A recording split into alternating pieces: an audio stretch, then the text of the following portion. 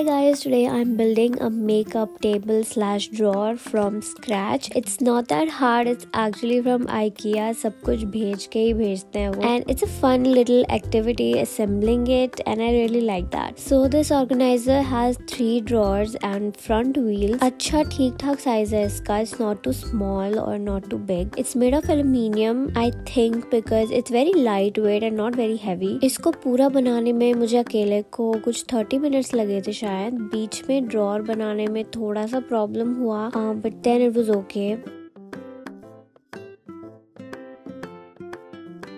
And it's ready. Look how proud I am.